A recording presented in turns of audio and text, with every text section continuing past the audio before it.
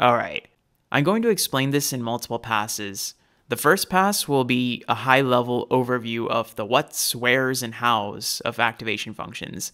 And the second pass, I'll fill in the gaps with more details, and we'll walk through a few examples. Exciting stuff coming up. So let's jump into it. Case 1.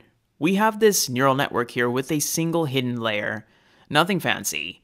Take the inputs, multiply it with the weights, add the bias term, and just pass it to the next layer. This neural network can learn how to classify data that is separable by a line. Nice.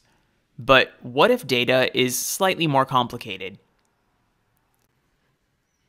I got this. I got this. Yeah. Wait, no. Why won't it fit?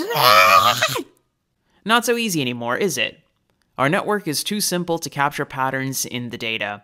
So instead of just passing the data through the next layer, let's pass it through a non-linear function. Oh yeah! The network was able to classify this data with a quadratic curve. This function that we passed the data through is called an activation function.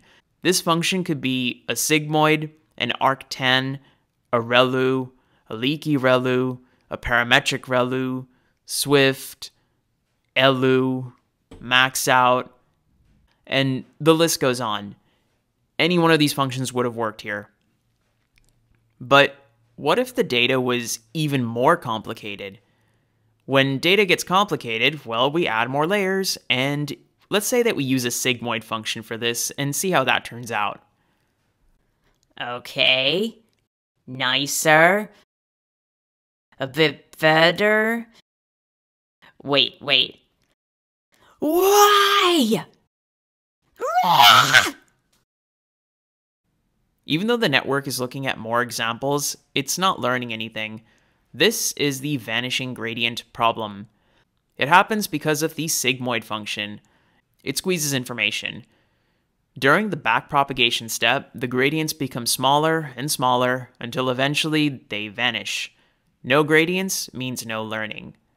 A remedy to this is to use an activation function that doesn't squeeze information, like ReLU. Let's use ReLU in every neuron and see what happens. Okay. Nicer. Aw, yeah. Going to town. Aha! ReLU works well in practice, and this is also why we use it almost everywhere today. But in a random case, or in a few random cases, we may get this. Yes. Okay. Why do I still have this problem? Looks like we're running into a similar problem of no learning like we did before. This is the dying ReLU problem. It's similar to the vanishing gradient problem in that the problem was caused then because of sigmoids squeezing the input. Now the problem is caused by ReLU completely blocking inputs less than 0. So a solution is to introduce some activation even in the negative case. LU and Riki ReLU have handled this pretty well. And so the day is saved. But what about the activation of the output neurons? Well, that depends on the problem we're solving. In classification, we use the softmax output. The number of neurons in this layer is the number of classes in the classification, and the values represent the probability of belonging to a particular class. Now, in the case of regression problems, we need a real number output, so we don't tend to use activation functions at all. If the network spits out a single real number, then we only use one output neuron. If it spits out two real numbers, we use two output neurons with no activation. And I think you know where this is going again. Now, this is the first pass over the activation functions. We went over 4 cases, and we took a look at the softmax activation for the output layer. Now let's go through these cases again and add some more details. Back to case 1, the simple neural network with one hidden layer and no activation. The output is softmax activated. This leads to a line separator. How is this the case? Well, the output neuron can be written as W2H plus B2, where W and B are the weights and biases, and H is the output of the hidden layer.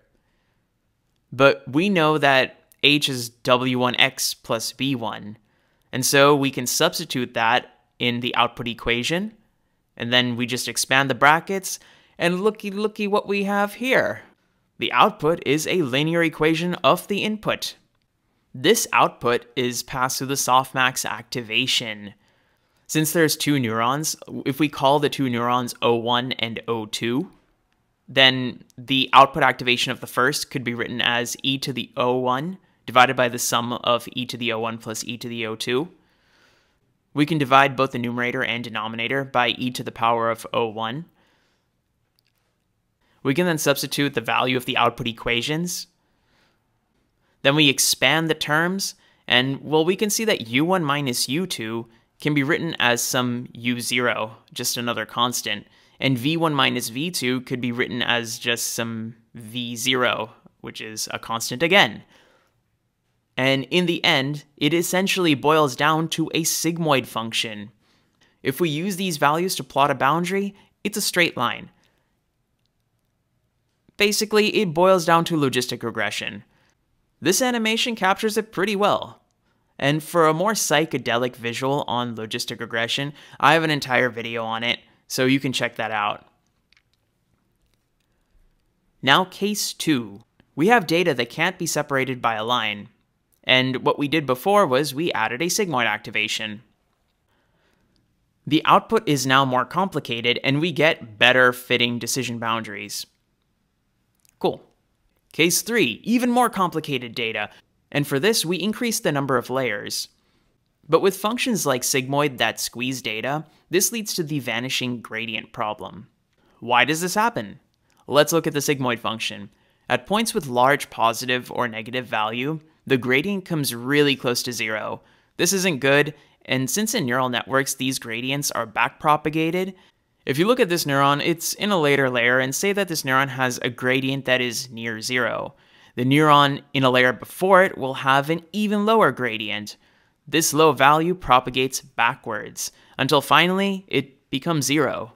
Once the gradient becomes 0, the neuron is useless and there is no learning. This is the vanishing gradient problem, and I think you can see why this is a problem. To solve this, we need to understand the root cause. It is the squeezing nature of the sigmoid function.